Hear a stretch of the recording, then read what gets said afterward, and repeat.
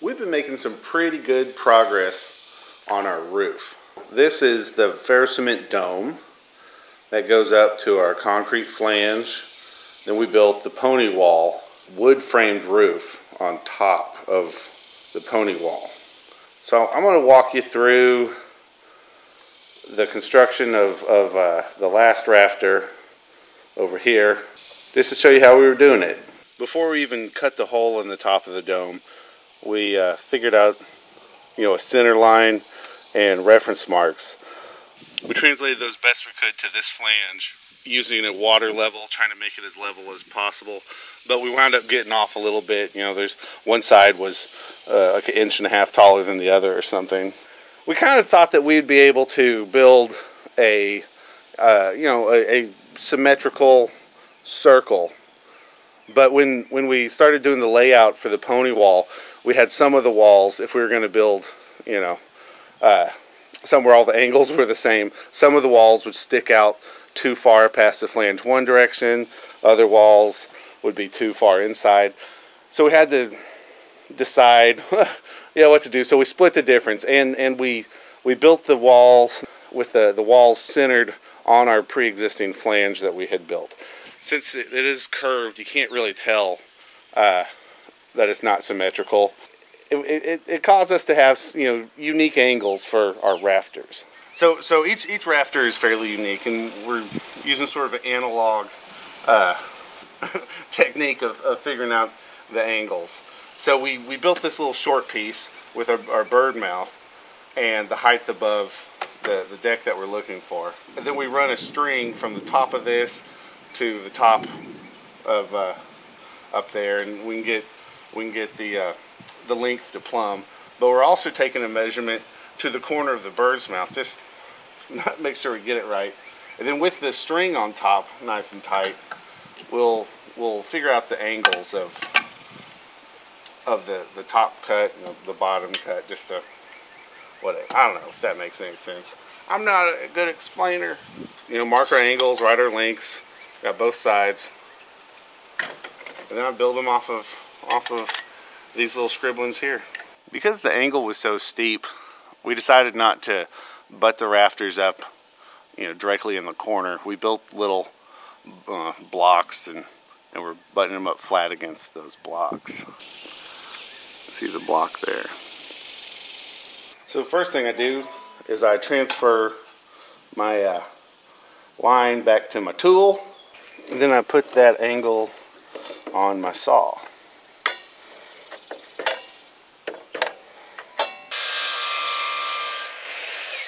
Alright, 135.5 from the long point, double check 135.5. Just making sure I get somewhat close to that. Look.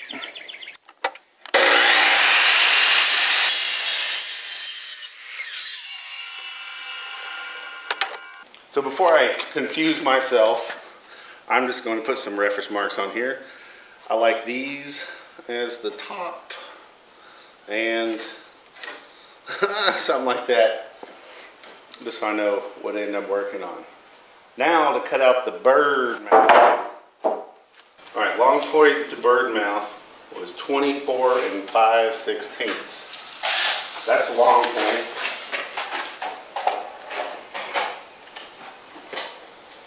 (124 5/16). Do my best to draw a little arch of possibility there. And then we know that we want our height of above plate to be 4 1/4.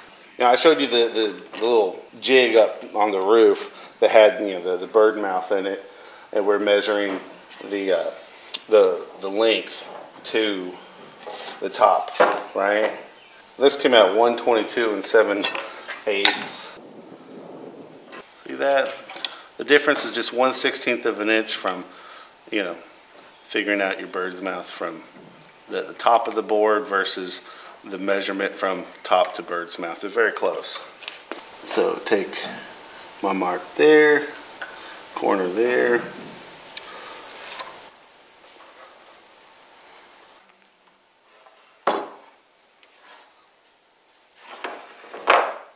So I squared the end down there up.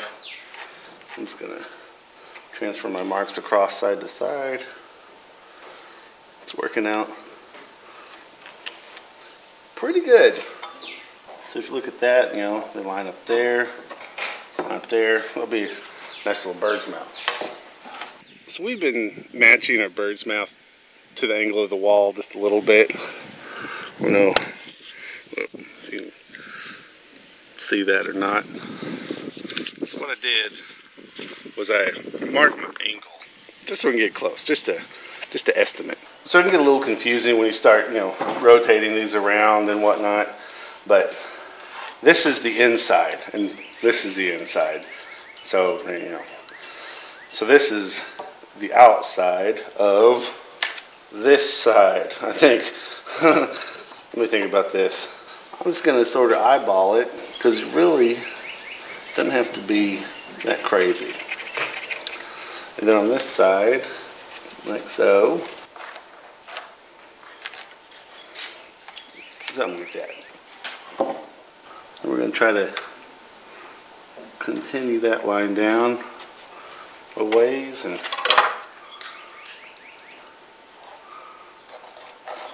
I'm going to rediscover my height above the plate, right there, right there. Continue that line. I'm going to continue this line. I'm going to be cutting through it with a skill saw, so it's going to find where it wants to be anyways. I'm just going to mark it just for whatever.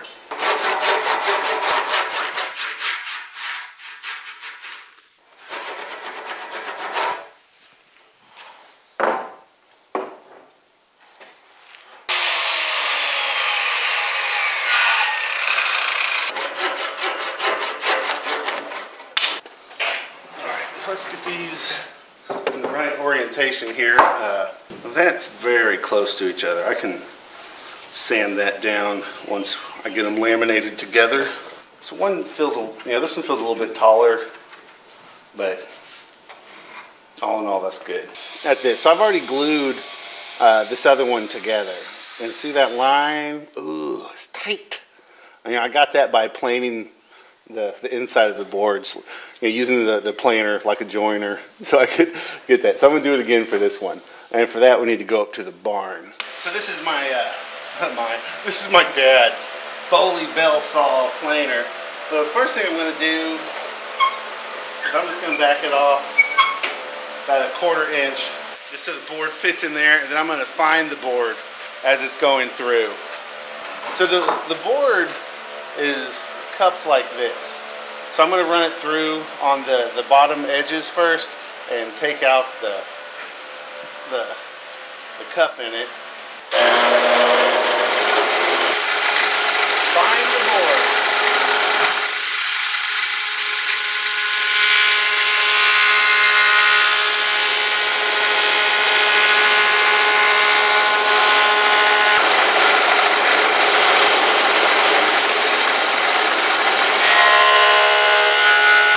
Got to run it through one more time, I guess, to get the part that I missed, and then we'll get serious and get a good plane on the next one.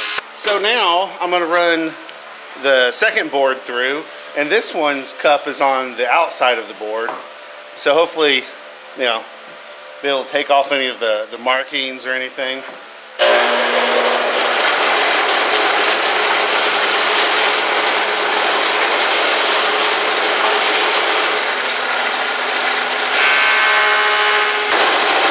We're going to get serious with it now.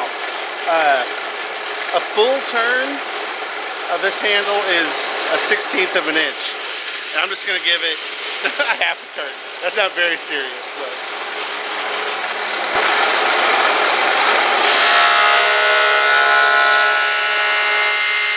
Alright, so the inside of this board is getting very close, but I still haven't taken out the defects here at the end. So I'm going to run it through this side again, but the outside of this board, it cleaned up everything that I thought was gross, so I'm going to plane the inside part of this beam next. Alright, so one more half turn I don't have to sneak up on it, but I want to keep the boards as thick as possible, especially since I already made my cuts. The act of filming this got me a little bit confused on the process, the order of things I was doing. So I meant to plane the boards first and then do the cuts, but whatever. Was not perfect. You can see a few little lines where I guess I have nicks in my blades on the planer. But oh my God, it's just an amazing feeling to have a flat surface and just like you put a bead of glue and it just farts out all sides. So this is going to be really nice and oh, just make one solid piece of wood out of these two rafters. I assume, this is probably completely unnecessary, all this, but I like it. So these are the insides. I'm geeking out about the insides. The outsides are fine too. I'm going to hit them with a 120 sandpaper on a palm sander, just because I've had a little bit of problems with putting the oil on and having the grain raise on me. But, Alright, so before I get crazy with the glue, I'm going to go ahead and just mark my screw holes. So towards the end, I like to put a couple screws. We've been doing every 8 inches. First step is I'm just going to wash and wet my mating surfaces.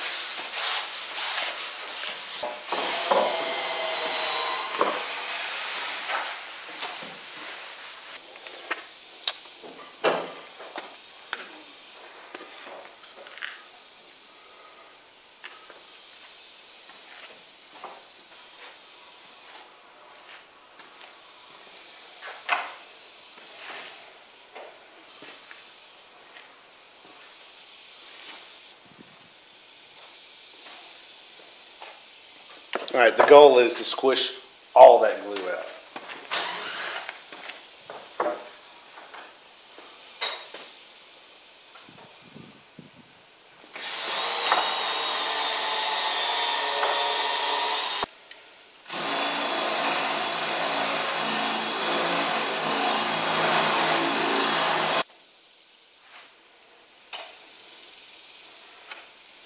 Very nice.